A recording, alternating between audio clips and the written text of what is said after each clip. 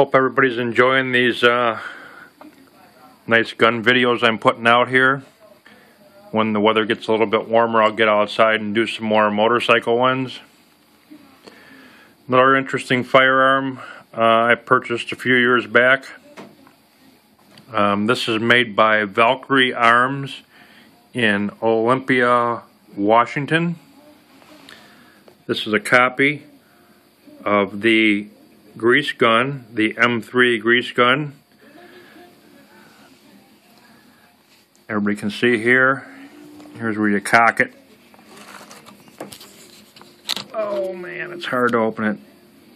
Clear. This is like the dust cover. This stays closed when it's not in use, and when you want to fire it, you open it up.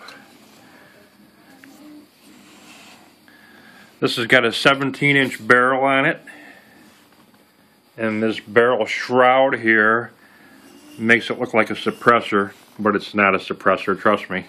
It's just a fake barrel cover that goes over the top to make it look like a suppressed weapon. You can't own suppressed weapons in Illinois, and trust me, I would never own one.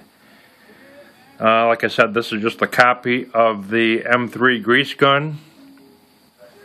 This has a fixed wire stock here. You can't move it. No way. It's tack welded in place. Kind of an unusual gun. Like I said, I had seen it a few years back at a local gun store. Very heavy gun. It's got a sling that comes with it.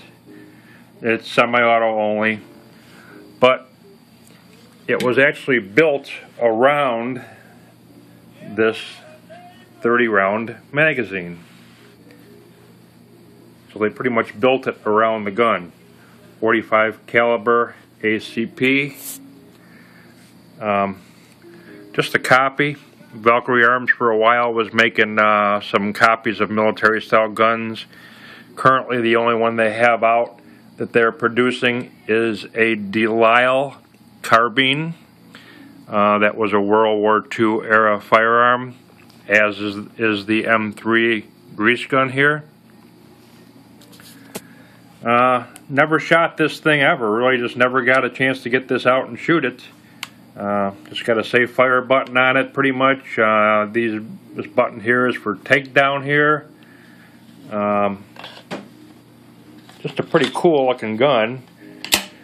I've seen them on the internet, on YouTube. I've seen them for sale, and they're considerably more money than what I paid for it.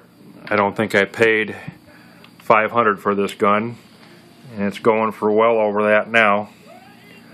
But just a cool little 45 firearm. It's not my H&K USC by far, but then my H&K USC doesn't hold 30 rounds. It only holds 10. But just something a little different firearm here for my collection. One of these days I'll probably have to get it out and take it to the range and shoot it. Unfortunately, living in the state of Illinois, our gun laws are very strict, and the outdoor range that I go to, there's not many in Illinois here, in northern Illinois.